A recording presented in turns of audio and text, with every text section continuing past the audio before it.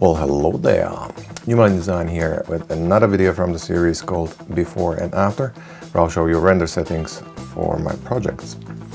Today we are working with this urban contemporary house, and the shot we're looking for is a cloudy, rainy day shot. So let's start by creating our base render. So we have something to compare it to. And straight away we'll make a copy of the same thing where we'll start applying our effects. We'll choose one of the presets from a Lumion 9 called Overcast, which will very quickly select a majority of the effects we'll need today. I'm going to add two more in the weather, a tab called Real Skies, and one more from the same category called Precipitation. So let's start straight away with the rain, as you can see in here in the picture.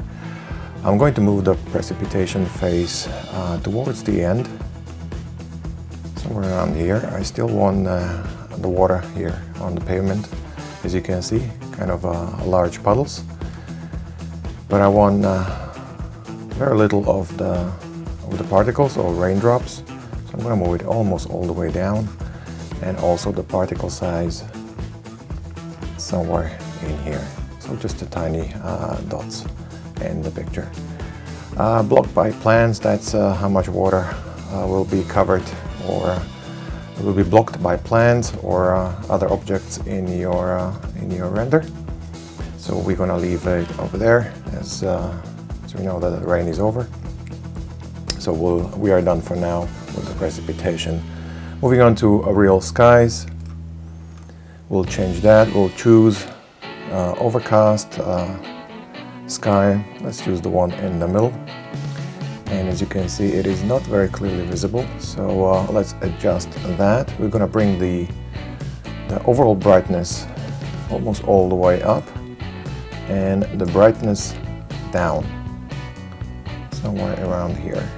As you can see, we're getting a little more contrast on the sky. Moving on to the next effect called Fog. Fog density, we're going to bring it down just a little bit to make the sky a little more visible, somewhere around there. So we have some nice contours on the sky. The fall off slider just a little bit up, so we move basically the fog a little more towards the ground, and the brightness down just a bit. Okay, so we're done with the fog.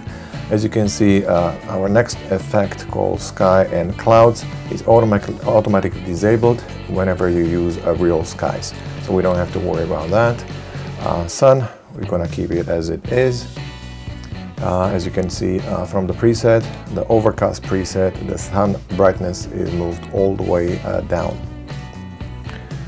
So let's jump onto a sharpening effect. We're going to bring the intensity just a little bit up, just to sharpen up the image, not too much, just to keep it realistic. Exposure, this is quite important. We need to bring it up somewhere around here. We'll see if we need to come back to it or not later on. For now, we leave it where it is.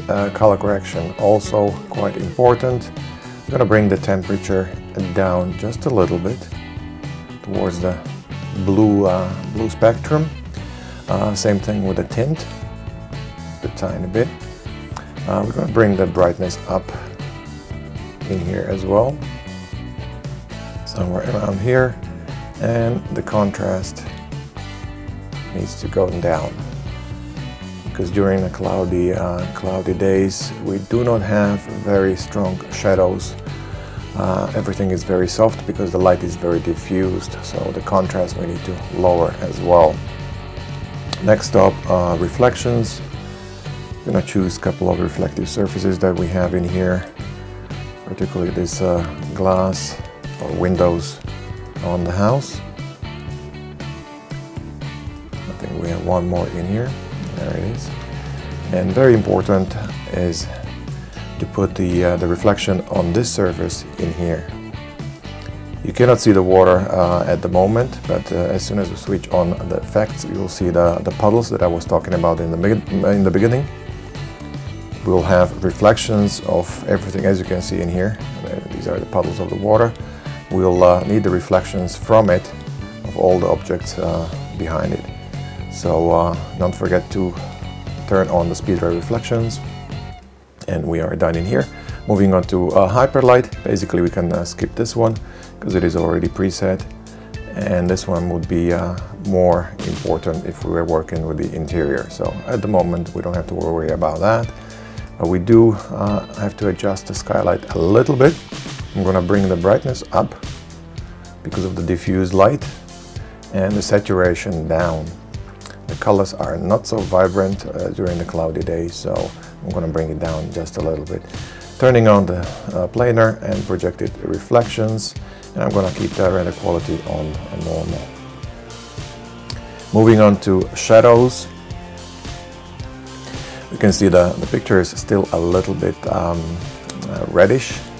We want to bring the coloring towards the blue spectrum, somewhere around here, not all the way up, but as you can see it is changing color already a little bit, and the brightness up as well. There are no strong shadows with these diffuse lights, so we need to bring the brightness up and the Omni shadow down a little bit, somewhere around there. And turning on the soft and fine detail shadows on as well. So we're done in here. Moving on to chromatic aberrations, just to lower the dispersion a little bit, but this is not so visible as it would be during the sunny days. So just a little bit of that. Next up is depth of field. Obviously I want this foreground and the main portion of the house to be sharp. So I'm going to measure the distance to the corner of the house in here. And I will turn the autofocus, which will measure the distance from the house where I selected it. Here we have 11 meters. And I'm going to keep the foreground sharp and the background slightly out of focus. So I'm going to move the amount of blur somewhere around here, and the foreground background slider somewhere around here towards the background. So as you can see, the bougainvilleas, the flowers at the back, and the houses are a little bit out of focus already. So we're done in here. Let's just check, I'll double check the exposure, perhaps just a little bit up to give it more diffuse light. There we go. And I think we are done with the effects. We can proceed towards our render.